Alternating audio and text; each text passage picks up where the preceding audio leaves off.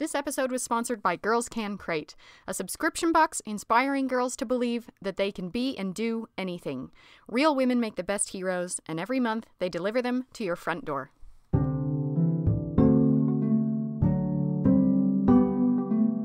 Hi, Olivia. Hi, Katie. Here's a question for you. If money were no object, what would you pursue in life? Oh man, this is the question we ask ourselves at our house all the time. I think the honest answer is I would go live on a beach in Spain and not really pursue anything. That's similar to my answer. Why don't you do that? Why don't you just go live on a beach in Spain? Because I have children who need to go to college. But why don't they just go live on a beach in Spain? Yeah, why don't you take them with you? Because we live in reality?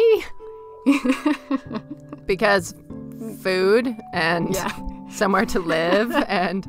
That's the problem. Yeah. I feel like that's where everybody ends up.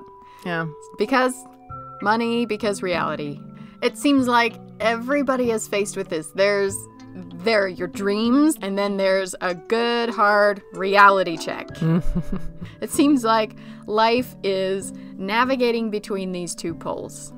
What you could dream of, what's possible, and what is realistic. Yeah. Today, I want to tell you about a woman who went full on follow your dreams. Her dream was so big, so impossible, that everyone around her was saying, that's never gonna happen. I think you better scale back your vision. It's like, it's truly impossible. But did she do it? She did it. Yay! She did it. Spoiler alert. Yay! A happy one. Okay, to start us off though, I want you to describe for me a sculptor. Ooh. They have long hair and they're all Renaissance-y and they wear a lot of velvet and he has a whole bunch of like minions that are probably teenage children running around fetching tools and stuff, and he's staring at a block of marble saying, what's in there? Yeah, like chisel in hand. And he drinks a lot of wine. Right, he does. Red wine. Yeah. Red wine. Straight out of the bottle, probably. Right. He probably doesn't wear shoes very often. Yeah. And I guess he lives in Italy. Yeah, obviously. Right. So we're talking Michelangelo here. Yeah. Or Donatello or Leonardo, any of the Ninja Turtles. Right, exactly. Yeah. Yeah. That is quintessential sculptor. Yeah. The sculptor I'm going to tell you about today is Edmonia Lewis. Half Native American. Oh. Half African American. Wow. Born in antebellum America, where people of her race were literally enslaved. Whoa. She went on to become a great classical sculptor in Rome, Italy. What? That was her life. Yeah, that's an impossible dream. Yeah. I mean, she's one of those people where if I hadn't seen the actual evidence and someone like, say, wrote a historical novel about this Native American black woman in the 1800s who goes on to be a classical sculptor in Rome, I'd be like, not real. Yeah. I mean, that did not happen. Yeah. But it did happen. She's amazing. I'm Katie Nelson. And I'm Olivia McGill. And this is What's Her Name? Fascinating women you've never heard of. So, at Harvard University a few months ago, I visited Charmaine Nelson, who is finishing up a fellowship there. So I'm Dr. Charmaine Nelson, a professor of art history at McGill University in Montreal, Canada. Okay, let Professor Nelson and I paint you a scene. 1870s Rome. There's a lively community of expats. English speakers from America, Canada, England, living an artistic life there. There's writers, painters, poets. All of them are wealthy. All of them are the type of person who can say, I'm just going to move my family to Rome for 5 years. Akin to, I'll just move to the beach in Spain and just live there. They are the people who can afford to do that. They have the money and they go, I shall move to Rome. I will rent a large house on the banks of the Tiber River and I will live the life. Novelists like Nathaniel Hawthorne is there, Henry James is there, the famous actress Charlotte Cushman is there, other sculptors like Anne Whitney, Harriet Hosmer, Vinnie Ream Hoxie, they live there. Mark Twain, Oscar Wilde, Edith Wharton, George Eliot, giants of literature. I want to go there. Italy is the place to be. That's where art is found. That's where art is lived. Right. Universally, almost, these are wealthy white people. Imagine you're walking around this English quarter of Rome in the 1870s. There is a particular area where all the sculptors live, and these sculptors are working at their mad art, red wine in hand, living the life. Right. But here too, even among them, they are all wealthy and they're all white. Yeah. But look here. People looked in sometimes to this particular sculptor's studio and they found a brown mixed race woman, cleaning a piece of marble. Excuse me, washerwoman.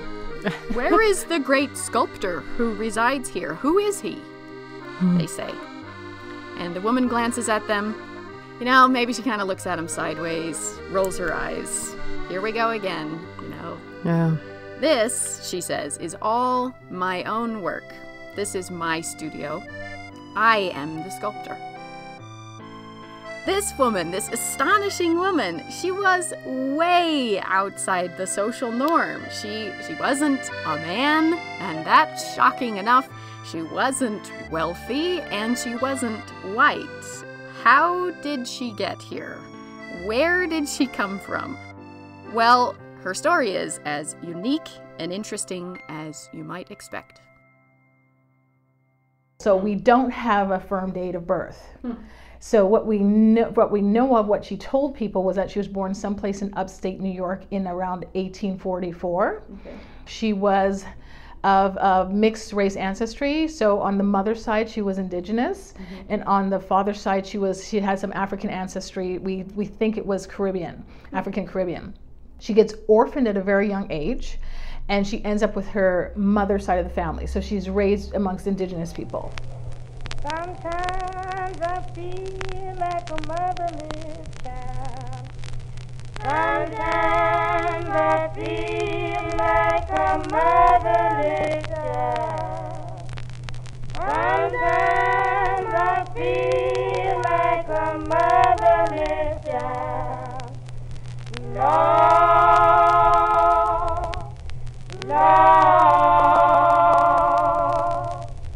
I know my time ain't long.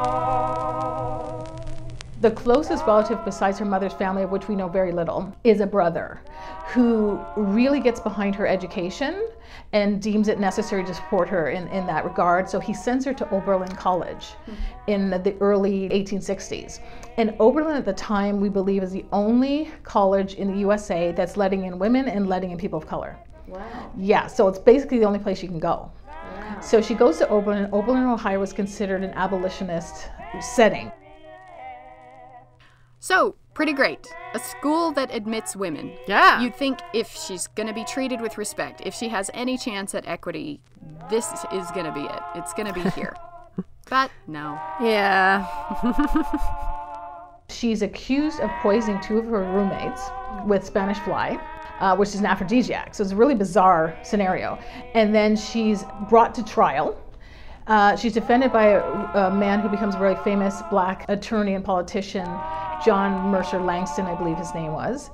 And she gets acquitted, but during the trial, she's actually attacked by a white mob in the dead of winter. She's stripped and she's left for dead outside. Sometimes I feel like I haven't got a friend. And she survives that. And of course, we have to think about what might have transpired to her really besides a physical assault. She might have been actually sexually violated as well. Right. But that's something in the 19th century no one would have spoken about, right? So she recuperates from that. She's acquitted. She tries to re-enroll at Oberlin, and they effectively push her out of the school by refusing to allow her to enroll in her classes in the next semester. So they're not brave enough to say, we're expelling you, right? But they just basically force her out by refusing to let her enroll. And this is where we see the artist emerge. That's the moment we start to see that she's interested in art making, because her earliest work that we know of is actually not a sculpture. It's a sketch, a pencil sketch that she made supposedly as a wedding gift for a friend, for a classmate, of an ancient Greek figure, Urania. So that's the earliest artwork we have from Edmonia Lewis. So there's no future for her here, clearly. Where do you go after this, right? And we have to remember 1862, the Civil War has started. She's 18 years old, about, and she makes her first very bold move.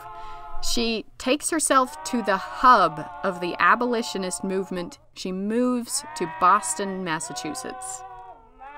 So in Boston, actually, it seems like she's quite welcomed and embraced. She is befriended by people like Lydia Maria Child, who's a wonderful, very strong abolitionist, and also the abolitionist William Lloyd Garrison. And apparently people like this give her, back then it was quite formal, so you needed letters of introduction to people. So they presented her with those letters of introduction. She establishes a studio, a sculpting studio, on 89 Tremont Street, which was a very famous set of studio buildings on Tremont Street in Boston. 89 Tremont Street is an amazing address, a crazy place for her to set herself up when she's just this nobody from nowhere, 18 years old, moving to Boston. It's right on the Freedom Trail. Oh. The Freedom Trail as we know it today, on the corner of Boston Common, right at the site of the Park Street Church. Whoa. Which is on the Freedom Trail today because it's the site from which William Lloyd Garrison, the famous abolitionist, gave all of his famous speeches and sermons.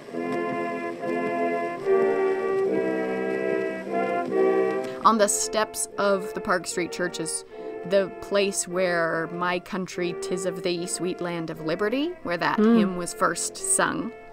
And right next to the Park Street Church is the Granary Burying Ground, where the likes of John Hancock, Sam Adams, James Otis, Robert Treat Paine, and the victims of the Boston Massacre, all those people are buried right there. So it's like the center of liberty in America. Yeah. And when she moved there, it was the height of the abolitionist movement.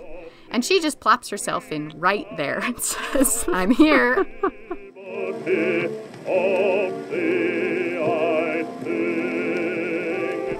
And we understand that a white male sculptor named Edward Brackett actually gives her some degree of tutelage and encouragement and some maybe secondhand sculptural tools. So it seems like she doesn't have rigorous formal training in an art educational setting like most of the white men would be getting, but that she's learning them through people who are sympathetic to her. My native country, land of the noble. Somehow, against all odds, she learns to sculpt. Of all things, a sculptor. And to become a sculptor, you need a specific set of resources. Sculpture was an arduous practice because you make the clay, then you have to transfer it to plaster, then the plaster to marble, and then you got to get the chisel out. It was like hard physical labor. Sculpture was deemed to be a male art form because it's just too physically arduous for you young ladies to take this on, blah, blah, blah, go and paint flowers down the hallway, that kind of stuff. And also you needed to know human anatomy, which for proper women was deemed to be inappropriate to study from the nude model and from the cadaver. So how Edmonia inserted herself and became a professionalized artist in this moment when everything was stacked against her, and when really the world of neoclassical sculpture was for rich, straight white men. That's who they thought it was for. So she's making this art and becoming professionalized at a moment when people like her, meaning people who are of African ancestry, are literally still enslaved in the United States. Yeah, so she ended up in my dissertation, which became my first single-authored book, The Color of Stone. In those years of the Civil War in America, interesting things were happening racially. The first company of black soldiers was formed for the Union Army, immortalized in the movie Glory. Mm-hmm. You remember that movie? Oh, yes. Denzel Washington, Morgan Freeman. It's an amazing story. Yeah. And their commanding officer, Robert Gould Shaw, who's played by Matthew Broderick in the movie, he was from Boston. And he died heroically alongside many of his men in battle. And collectively, they were lionized by the people of the North. They were, epic heroes. And Edmonia Lewis is at the center of that abolitionist movement. She's in Boston, where Robert Gould Shaw came from. She must have been deeply affected by this. So she sculpted a bust of Robert Gould Shaw. And that, it turned out, changed the course of her life. This is such an important moment for Lewis because she sells enough copies of this that she raises enough money to buy her boat fare to travel to Italy.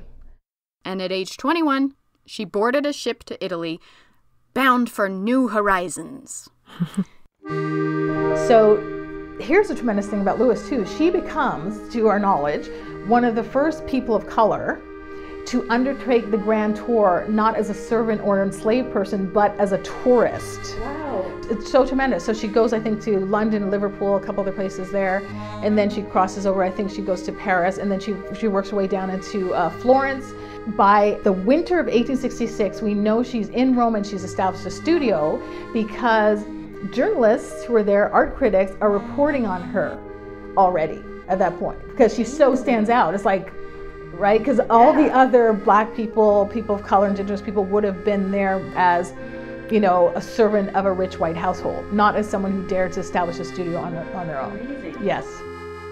Fast forward 10 years. She's a tremendous success on both sides of the Atlantic. She has European patronage who are the famous, the wealthy, nobility, aristocracy, okay? So at that point, she comes back to the Philadelphia Exposition. She's invited back to show two of her works that become two of her most famous works. And she's actually she's installing her sculpture, and someone asks her if she's cleaning it.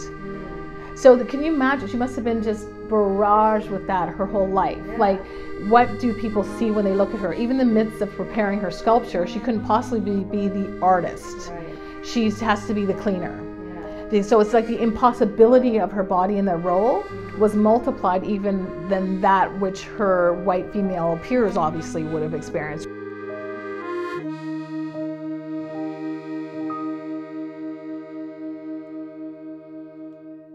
And now let's pause for a word from our sponsor. Girls Can Crate is an awesome subscription box that introduces girls age 5 to 10 to real, fearless women who made the world better. Every crate features an inspiring woman, a 28-page activity book, plus everything you would need to complete 2 or 3 hands-on STEAM activities and more. And if you're on a budget, they have mini crates too. Real women make the best heroes, and every month, Girls Can Crate delivers them. For What's Her Name podcast listeners, we have a special discount code for you. You'll get 20% off your first month's crate, any subscription that you order. Girls Can Crate, CRATE.com. And use the code HERNAME to get 20% off.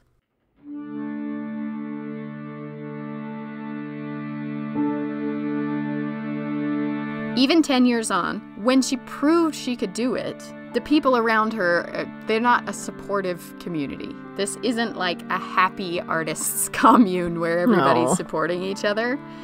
Even her friends, they're really... frenemies. Yeah, condescending frenemies. But Edmonia was deemed to be one of this group of about 10 female, mainly sculptors and a few painters, who had studios and practices based at Rome, who came to be known as the White Marmorian Flock, which was a really dubious and insulting label attached to them by the novelist Henry James. So that's when people call this group of women the flock, as if they were a group. They weren't a group, right? Henry James imposed this label on them to minimize them. Like, white Marmorian flock, marmorian means marble-like. So the joke was, marble birds can't fly. If you're a bird made of stone, you fall from the sky. So this was the jokes on them, right? But to say that they were a group is also totally false. What they were is like this loose network of women, some of whom were friends, some of whom were not, who get lumped together. It's not like they shared an aesthetic and decided, let's go this way together, ladies, let's paint this. No, they get lumped together by him. And this is the thing too, they were very arrogant, a lot of them. People like Story and that they'd be very dismissive of people like Lewis, first of all, because they were racist, let's put it blunt. Even those of them who thought themselves to be abolitionists still had a lot of racist antagonism towards people of color. And the other part was that they thought they were better than those who had to sell their art, because like, well, look at me, I'm just governed by inspiration. Oh, you're governed by inspiration because your daddy is a judge who's funding you. So you make what you want, you don't have to sell it. But there's other people amongst you who actually have to sell to eat. But they look down upon that, right? So the classism of that, and of course, since racism is inflected with classism, right? Because there's an assumption that the indigenous person, the black person, the person of color is always already the lower class, which is not always true. But then you're held in that position by those who don't want you to be able to aspire to other class positions. So she was constantly confronted by that, and we know that actually, when you have a dream, often then you have someone you can look to and go, well, that person did that person, I'm going to pattern myself on this person. She has no one. She has people who completely don't look like her, who don't share her experience of the world, many of whom are telling her not to do it. Even her so-called friends, like Lydia Maria Child, who before I wrote about her, often people would write about friends like Lydia Maria Child as if there was no complexity in that relationship, because of course Lydia Maria Child is an abolitionist, so of course everything would have been hunky-dory between them. And when I dig into the correspondence, and there's a lot, because Lydia was really good friends, for instance, with Robert Gould Shaw's parents. So here's a scenario. Robert Gould Shaw is martyred, then he dies in a battle. Edmonia wants to sculpt him. She goes to Lydia and tells her. Lydia discourages her and says, no, you're not a good enough artist to do this. So like, don't wreck him, right? Basically the thing. And so Edmonia just says, no, I'm going to do this. So she goes for it anyway, she does it. And then when she's successful, she sells all these busts, she makes enough money, she goes to Lydia's house to say goodbye. And she sees that Lydia has photos of Robert. And she says, why did you never lend those to me? And it was deliberate.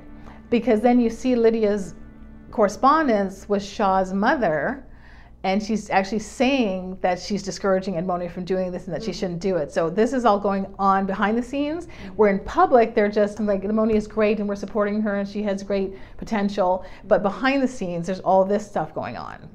Right? And then when Edmonia gets to Europe, Lydia's writing to people saying, I told her not to think that she can be an original artist.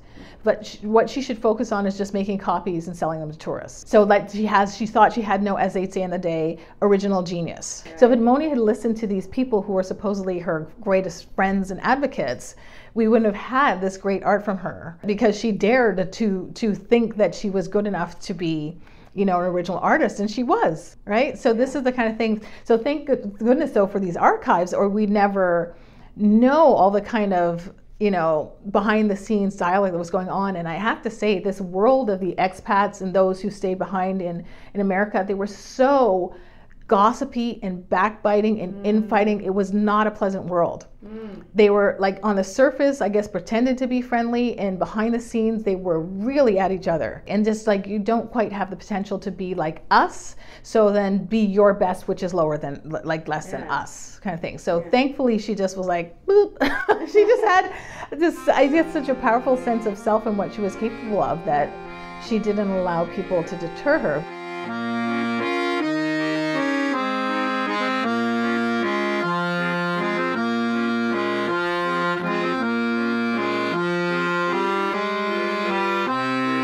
There was no one in front of her who was the ideal or the paradigm that she could say, I'm going to do this like that person. Like she was the first male or female of color to become a professional sculptor and you know, become successful and have an international reputation. The first. So there was nobody in front of her to look out, a role model.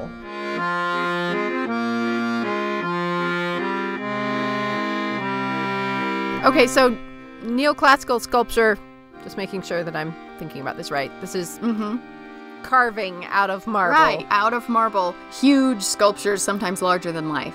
And these are like Greek gods and idealized people and stuff, right? Yeah, exactly. They're reviving ancient Greek and Roman sculpture. They're looking back at Michelangelo, who also revived ancient Greek and Roman sculpture. Right. And they're doing that kind of thing. Yeah, but the process of creating the final product, which is marble, is long, arduous, difficult, and it requires great strength, which is one of the reasons why people said women can't do that. You know, you got to have biceps to be able to do that. Neoclassicism was not an individual process of production. So why you'd go to Rome and set up a studio is because it was deemed necessary to have a team of artisans. Because again, the whole process was about 4 or 5 different stages. So first, usually you'd make a sketch, then you do the clay maquette, then you transfer it to plaster, then you transfer it to marble, then you chisel, right? So you needed artisans, right? To be working on, like, you do the first 2 stages, you hand it over to them and they finish the works, and then you put the finishing touches. So someone who's really professional, you're working on multiple things at once. Your studio artisans are finishing things for all your different patrons. Okay. So you could have teams of people working for you. The thing is, though, that we know for sure that people like Lewis and Emma Stebbins, in the 1850s, they heard about Harriet Hosmer was accused of fraud. Harriet and all the women did the practice just like the men, which is usually you work the hardest on the sketch and on the maquette, and then you hand it off to the artisans and you put the finishing touches on your sculpture. Okay, but they accused her of letting her artisans finish the work too much. Okay, which is something probably that all of them were doing too, meaning all of them, the white male artists. But of course, you're going to level that attack at the woman because she can't possibly make art that is that good. So we know then from the correspondence that Emma Stebbins and Lewis, they just like fire everybody or don't hire anybody, and they just start doing the whole process themselves because they're so terrified of being accused of fraud. Wow. So then Lewis's output is way less than her white male contemporaries. Right. But she did that to protect herself because who are you going to accuse? The person of color and the woman, and she's both. The good news is, by 1876, despite all of this, she has come into her own. She is a master. Yay! For the neoclassicist, what's at the center is the human body. And what's even better is the unclothed human body, because that's how you show your chops as an artist. Like, I know human anatomy. And again, that's what the women are left out of, and that's what the people of color are left out of. We won't let you train from the nude, right? You literally can't get into life drawing classes in this part of the 19th century. So if the white man has a cast of the entire human body, it's just normal. You're a sculptor. What you should know is the body. Right? But if a woman does it, it's inappropriate and sexually inappropriate. Right. And the other way to get this training was from the cadaver in med school. Again, who's getting into med school in the 19th century? Right. So what the white women do, like we know for sure Harriet Hosmer and Emma Stebbins accessed training through med school through their family connections because they're wealthy. So Harriet Hosmer would literally go to the campus of the college and study at night after hours with the professor.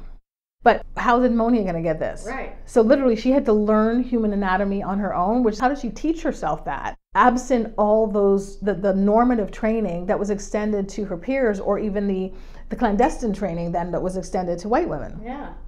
It's remarkable. Here's the thing, neoclassical sculpture was art for morality's sake. All these people are invested in, I'm telling a narrative that has to have a moral. It's not art for art's sake. That's the modernists. This is art for morality's sake. So then the narrative was everything. And so you had failed with your sculpture if you did not give enough detail in the rendering, in the materiality, in the aesthetic, to allow your viewers access to the correct narrative. The sculpture is very different from a painting, right? Because a painting allows you to create the narrative within a 2-dimensional world that you might simulate to be 3-dimensional. With a sculpture, what's different is if you're relying mainly on one human body, that human figure and what they're wearing and where they are has to tell this whole story. right? But you don't have this whole context that you can create. You just have the body. So how do you tell a story, right? So for instance, if they're in the forest, you might show a tree stump at their foot or a flower at their foot, right? Or if they're still enslaved, you show a shackle on their hand. If they're newly freed, you break the shackle, right? So all these little things are telling the audience, this is the moment of the narrative. So for instance, Eve. The difference between Eve before the fall and after, right? So is she looking at the apple, contemplating it? Is she unclothed? And is she ashamed of being unclothed, right? So just those little things can tell you what moment in the biblical narrative it is. So same thing with Cleopatra. Is she dead? Is she thinking about killing herself? Is the snake actually on her body already, right? So where is it in the narrative of her killing herself, right? So all of that has to be, though, just through a very limited register of contextual markers that are really restricted compared to what you can do in a painting. She sculpts her two greatest and most famous pieces. Two larger-than-life marble sculptures, one of Hagar and one of Cleopatra. Two famous figures from antiquity. Two women of color. She's commenting on race in the 1870s using these figures from the deep past. Wow. Sculpting Cleopatra had become a thing. So William Wetmore Story, a bunch of other neoclassicists sculpted Cleopatra. Why? Cleopatra in the period was a stand-in for the Black diaspora. Because she was taken as an Egyptian queen, meaning an African queen, maybe her body can stand symbolically for Black people. Okay, so to show her dying too is to show the tragedy of the oppression of slavery. So she became a stand-in, right? So whereas a lot of other people like Story sculpted Cleopatra contemplating suicide, so she'd have the snake nearby or she'd be brooding, like, you know. What Lewis does is she sculpts her already dead. Okay, and she sculpts her in the period of what's called Reconstruction, which for Black people and abolitionists was a failure. You know, the Civil War is won by the North, the enslaved people are freed, and they're not fully citizen. Because again, the state rises up with all these segregationist tactics, can't vote, can't be in public office, and then white mob rules too starts to terrorize people with things like lynching. So it's a mess. The promise of freedom, emancipation didn't look like what it was supposed to look like. So here, if you're going to sculpt the Black Queen in Reconstruction as a Black and Indigenous woman, she's not contemplating death, she's just dead, right? So she's like when she's sitting in the throne, her head is like thrown back to the side and her arm is like over the side of the throne. And for the people of that moment, they thought this was a graphic portrayal of death. So people, like, aesthetically, like, there's actually really good writing of the time, art criticism, where they're saying this woman is innovating on the aesthetic level. Like, this is no longer neoclassicism, right? Because neoclassicism was very stoic and very stiff and very, everybody was like that, you know? And this was not that. So that is something too that I think a lot of people overlook, that she did something really innovative with those later works. Wow. Yeah. That's cool. Yeah, it's awesome.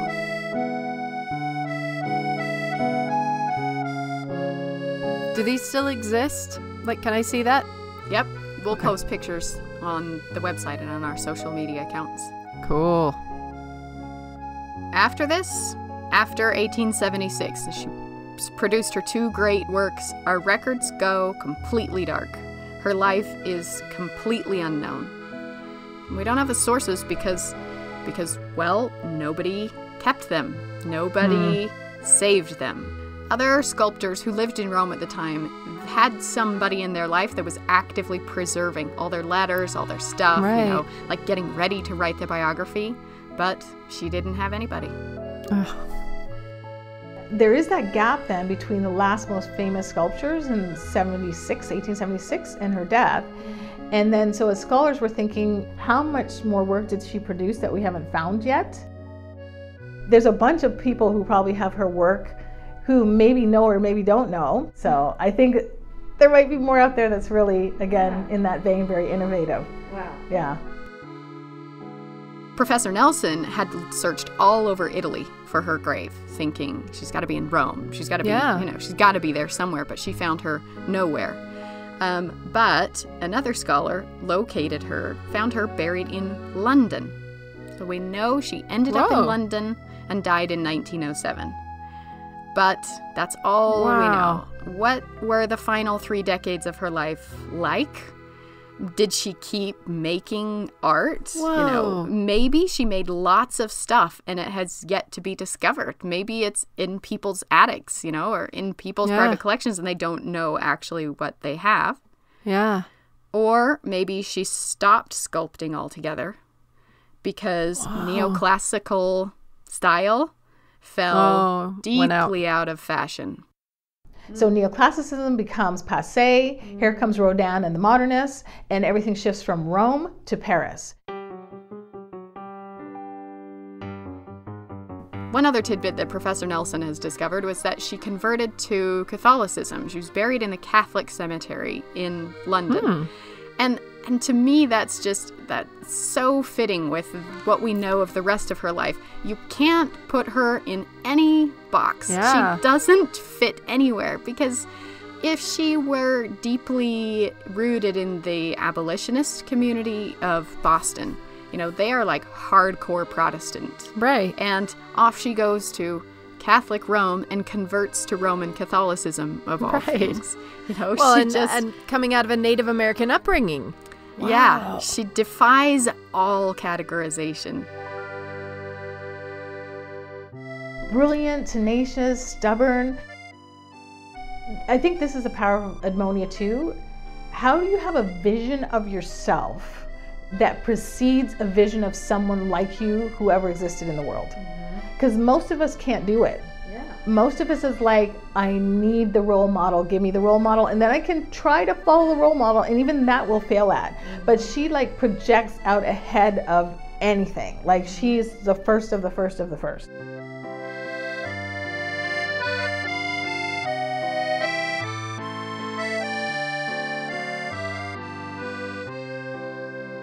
No one thought she was supposed to make it in this world, you know? Yeah, it's just, she wasn't supposed to be possible.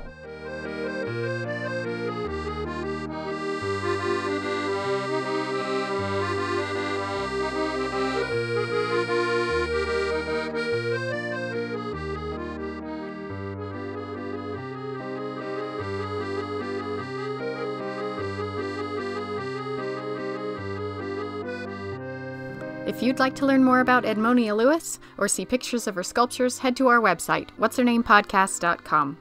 Special thanks to Charmaine Nelson, whose book The Color of Stone and other works you can also find on our website. Music for this episode was recorded by the brilliant Dana Boulé, and antique recordings of Motherless Child and My Country 'Tis of Thee can be found at the Library of Congress Folk Music Collection. Our theme song was composed and performed by Daniel Foster Smith. You can follow us on Instagram, Twitter, and Facebook, where we post lots of pictures each week. We are so grateful for the support of all of our sponsors. You can become one for as little as $1 a month and help make more episodes happen. Special shout out to Chantel Oliver, Catherine McKay, and Dorothy Merrill. Thanks for donating. Thanks for listening.